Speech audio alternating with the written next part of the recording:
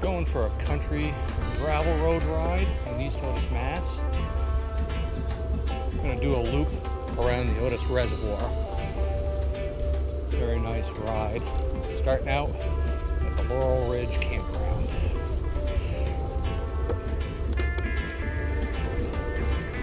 Riding with Monique today. Sun is starting to burn off a little bit of yesterday's rain.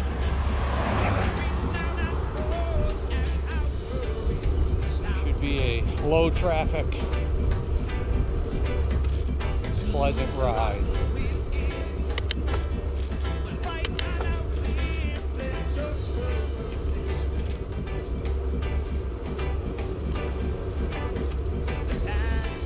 Morning. Guys, picking up some Shrez eggs because the H fell off the cooler. Head out. This is the Otis Tolland Road. Once we get on the other side of the lake, we'll end up pedaling by the Tolland State Forest.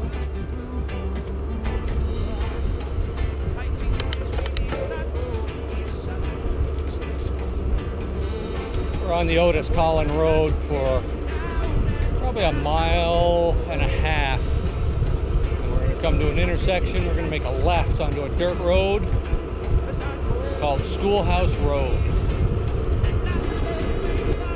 Coming up to the end of the Otis Tolland Road, we're going to make a left onto Schoolhouse, pedal some dirt. Fairly flat ride. There's just a couple of hills along the way. Nothing really major. It's a good ride for all levels. It's good. A good portion of it is on dirt, so there shouldn't be a whole lot of traffic for the next bit. There we go. Onto a gravel ride.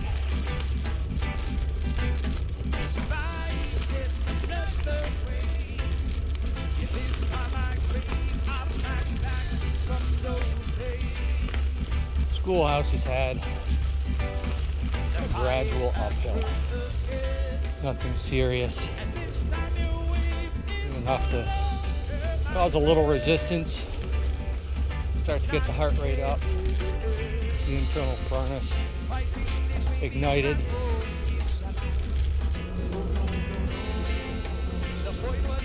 Several pull-offs on Schoolhouse Road that you could park and get your bikes down. Use that as a start end point. You don't do it at a place in town, or if you're up in East Otis at one of the campgrounds, you could always start and stop there. Laurel Ridge would be one if you're camping there. Camp Overflow on the other side of the lake is another one. The Tolland State Forest, good place to go camping as well. What color was the salamander? Oh, there's one. You can tell it's a little moist out. There's some orange salamanders trying to cross the road. Hopefully they make it safe. Coming up on our next intersection, we're going to make a right onto Belden Road. This takes us around the end of the reservoir, which you haven't seen yet, but it's nice gravel road riding. Woods, hardly any cars, nature, road's in pretty good shape. Monique's Kona Road is doing well, she's enjoying that. I'm enjoying my Road DL. How do you pick those things out? I don't see a single flower.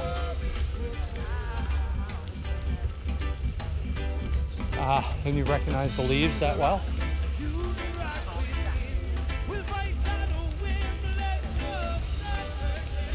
Can tell you love to garden.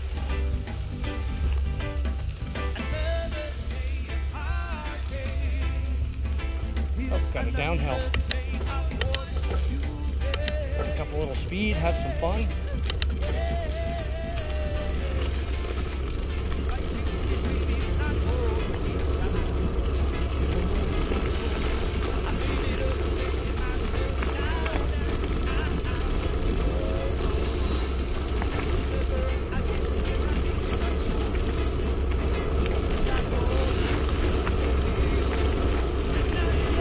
Here comes Monique, catching up.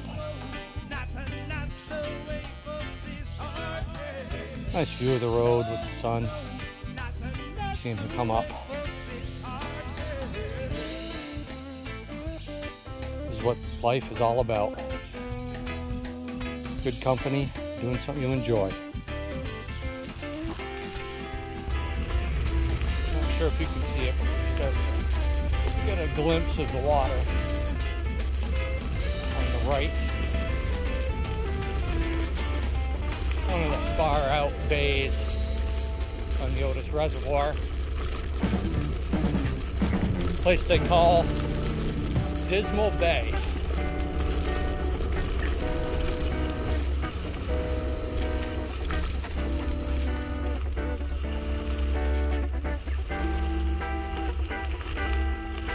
Nice fishing out here. You gotta be careful. You don't want to ruin a propeller. There's a lot of stumps and things that you gotta pay attention to. Coming up on the intersection at the end of this road, we're gonna bear right and start down the other side of the lake. This is the East Otis Road.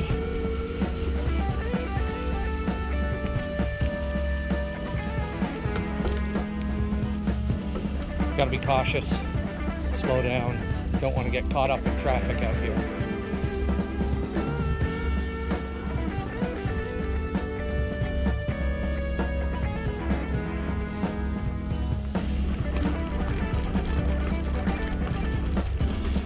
A little bit of road repair.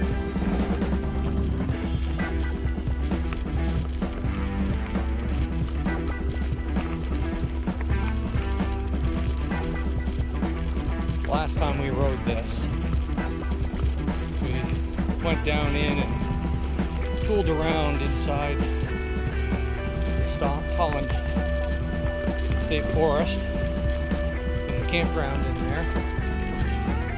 And they had just gotten a delivery of bear boxes.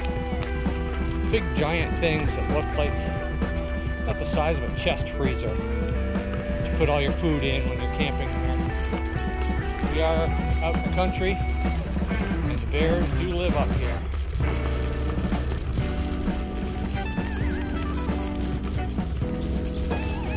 Transitioning back to asphalt, on the right is the entrance to the boat launch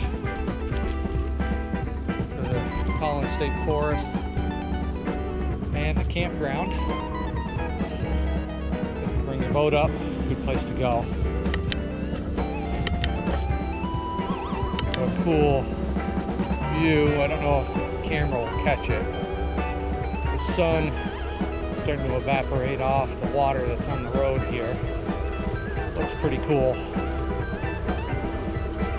Monique seems to have a superpower that she has been able to pick out salamanders on this road like nobody's business.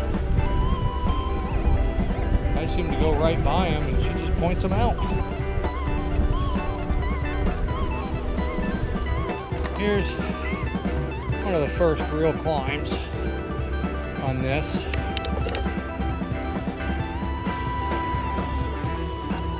It's not going to be that long, but still got a pretty good angle to it.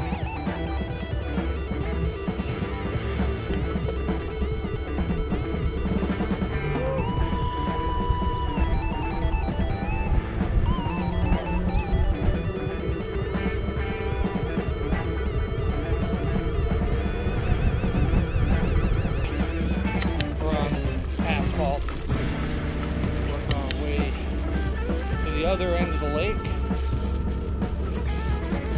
Still a country road, but seeing a little more traffic than did. People going to their camps, going to the campgrounds, starting their day on the water. So for safety's sake, we turned on our front and tail lights just to make us a little more visible to the traffic out here.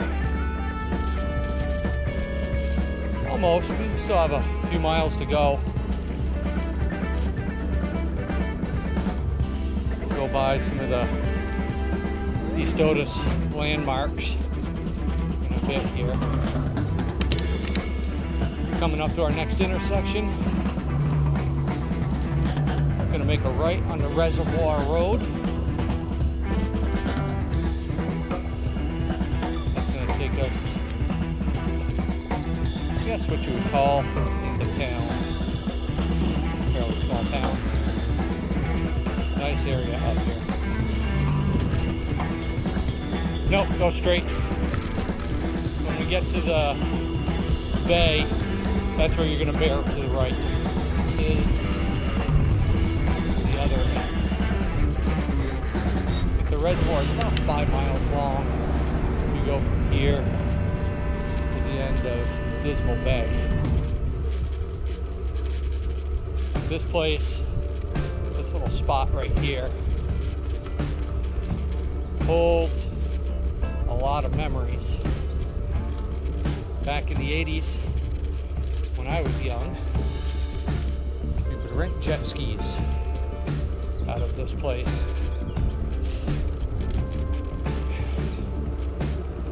It's quite a bit of fun.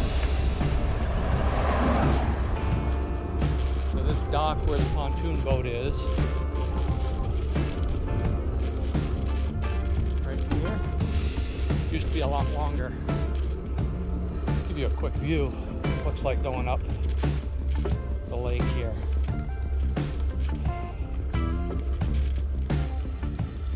Here it is, that's the Otis Reservoir. The main body of it. It's got a couple bays. We're going to follow this road. A little bit of traffic here, very narrow. But we're right, pedaling along the reservoir.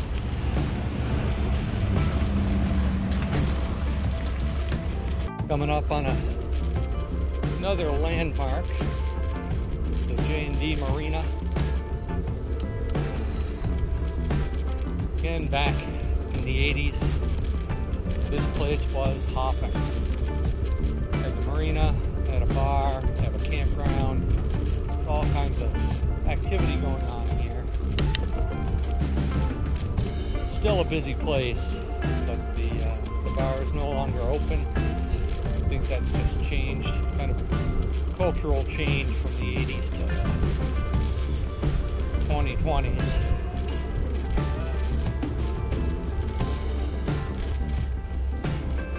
Coming up is the center of town. Yes, East Otis, Massachusetts. On the right is Katie's General Store and fast food and ice cream. Yep, pretty much everything you need you can get at Katie's. Across the street, you might see the sign, it says Halls. That used to be a breakfast counter general store. That's long been closed. It's just a building. I think somebody lives there now.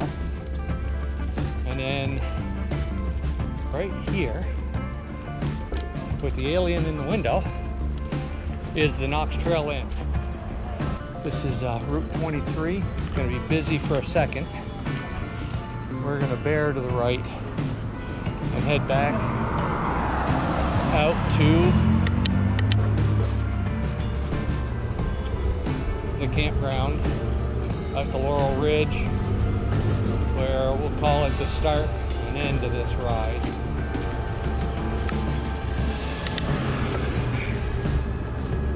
Route 23 takes you down to Russell and Westfield.